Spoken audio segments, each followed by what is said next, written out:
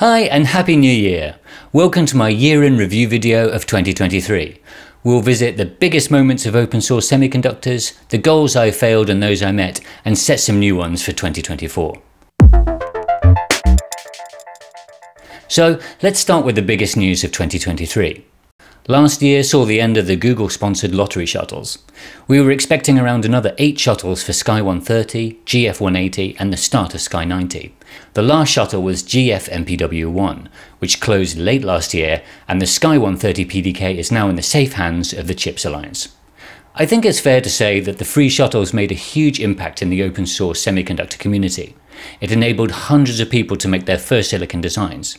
Personally, I wouldn't have been so excited about designing my own ASICs without the possibility of getting them manufactured. So I want to say thanks to everyone who made it possible. But come on Google, stop pretending you don't have the cash to continue funding such an amazing program. My contact details are below. While it's sad to see it go, the good news is that we've had announcements of new open source PDKs and shuttle opportunities from IHP, Pragmatic and the ICPS Minimal Fab. The news has also cemented my commitment to the tiny tape-out shuttle service. More on that later.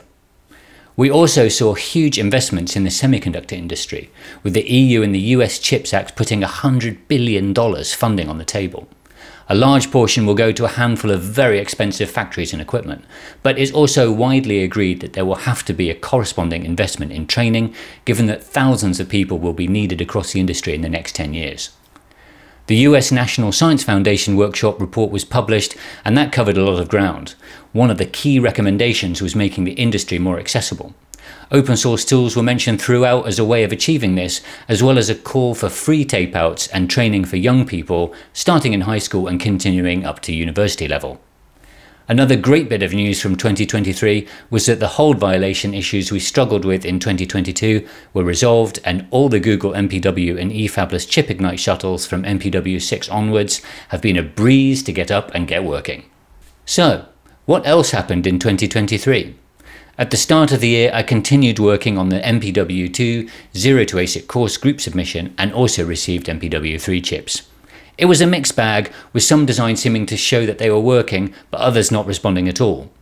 The GPIO issue made it very hard to know if there was a problem with the design, or just the inability to get the pin set up correctly. Getting results out of MPW 2 and 3 was a goal for 2023, so I think I mostly failed that one. SillyWiz, the browser-based tool I built with Uri Shaked, was launched, and we released a set of free lesson plans over at tinytapeout.com. The lessons give a basic introduction to analog microelectronics with parasitics, voltage dividers, NMOS, PMOS and CMOS inverters all covered. I also did my first simple analog tape-out, a voltage divider made of polysilicon resistors. I had planned to add an analog section to the Zero to ASIC course, but I didn't manage it. I wanted a tape-out on Sky 90 and IHP 130, but neither of those happened. Another project that was cut by Google along with the lottery shuttle was the development of Sky 90, now in archive mode on GitHub. IHP has done some research tapeouts with their open source PDK, notably HEP, a security chip, but their public shuttle is not due to open until April 2024. I also set a goal to help 1,000 people tape out in 2023, but I only managed about half of that. Still, helping 500 people make a tapeout isn't that bad. More great news was that the issues we saw with MPW 1 to 5 were finally put to rest by MPW 6 with a re-engineered caravel by eFabless. I received my MPW 6 designs as part of their test run, and that included the instrumented adder project I was working on with Teo. These chips were really easy to get working, and I managed to measure the performance of the 5 different adder topologies we put on the chip. We're now working on a paper for the IEEE, finally ending my 20-year streak of writing no papers whatsoever. The open source tools have continued to improve, with hundreds of contributions from the community. To name just a few, OpenRoad has continued to develop, OpenLane 2 is in beta, and the SV2V system Verilog parser getting a lot of love from the Open Hardware group. Additionally, Yosis HQ received a new equivalence checking tool and started an open source community spotlight to showcase some of the exciting work going on. We've also seen continued growth of RISC-V, with 8 RISC-V CPUs taped out on Tiny Tapeout alone. CPUs are cool, but my favourite design of 2023 was the very cool digital-only mixed signal design by Harold Prettel, Manuel Moser and Michael Herber. It somehow convinced digital standard cells to work as a digital to analog converter to hold a MOSFET in its sub-threshold region. I know, right? 2023 also saw the rise of our new AI overlords, and I'm sorry to say that I've helped them invent their own brains by allowing the world's first ChatGPT designed CPU on Tiny Tapeout.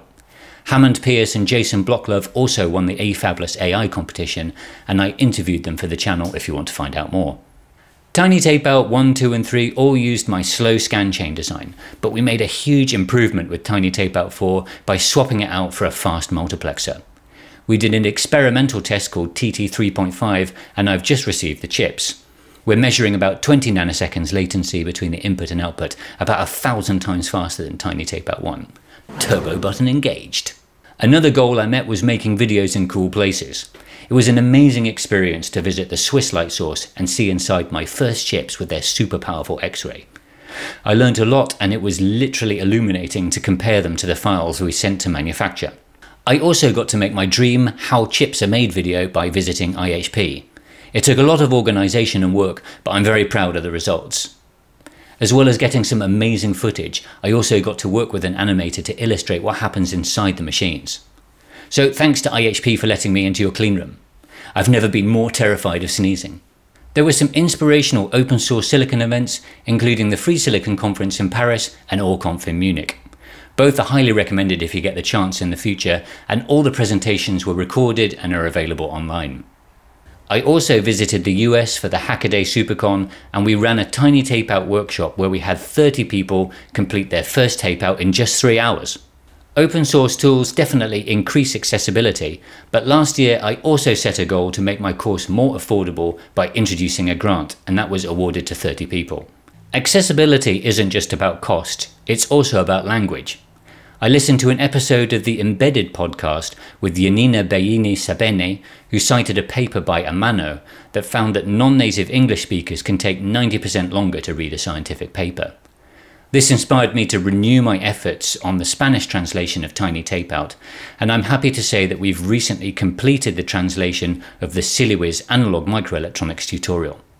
If you can help with the translation into other languages, please get in touch. Finally, on a light-hearted note, I upgraded my wafer chain necklace with something a little more serious, a CNC machine necklace with LEDs driven by one of my own chips. It's certified open source hardware right down to the ASIC, and you can find out how we made it in this video. So let's move on to 2024. What's going to happen and what are my new goals? Well, we'll continue to see the tools improve and new shuttles supporting the open PDKs. I hope to see more mixed signal designs, including some faster interfaces and maybe radio. We're seeing a continued take-up in open source tools in academia, and I hope to see that extend to younger students as well. It would be great to get a more solid and tested open source IP library that will make complex designs easier and faster to tape out.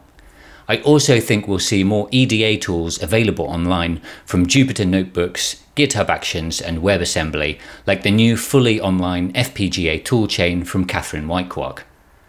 As for my goals, even though I failed to get 1,000 new people involved last year, this year I'm aiming for 2,000. It's going to be tough to reach, but if we fill every Tiny Tapeout shuttle, it's possible.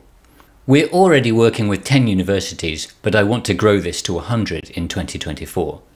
If you're at a university and you're interested in easy and affordable silicon, then please get in touch. I want to enable more mixed signal designs this year, as it's a key advantage ASICs have over FPGAs. We plan to add analog support to Tiny Tapeout for the next shuttle in April, and I think that's going to lead to a lot more people trying it out. Maybe I'll finally add that section to the Zero to ASIC course, and if it doesn't happen, I'll eat my hat. I hope to revisit IHP while they're manufacturing an open source design so that I can see and share some of the metrology and inspection steps. I really enjoyed the on-site videos I made last year. If anyone's out there working on something interesting and wants to invite me, please reach out.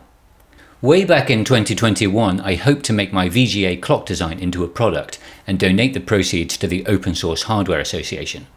This didn't happen because the MPW1 chips needed so much infrastructure to get them working. Now with the Tiny Tapeout 3.5 test chips, I have a few hundred spare chips that all run the clock perfectly and are easy to mount onto boards. If you want to buy one of these unique, limited edition boards and support the Open Source Hardware Association, sign up in the waitlist below. And saving the most important thing till last, none of this would have been possible without help from people all around the world. Thanks to everyone who's answered my questions or directed me to new tools or resources. Thanks to everyone who wrote documentation, opened issues, or contributed to the open source tools. Thanks to everyone who helped me run a workshop, and thanks to everyone who bought a ticket to my course or did a tape out with Tiny Tapeout. In short, thanks to all involved. Without you, the community, we wouldn't be doing all of this cool stuff. Have a great 2024.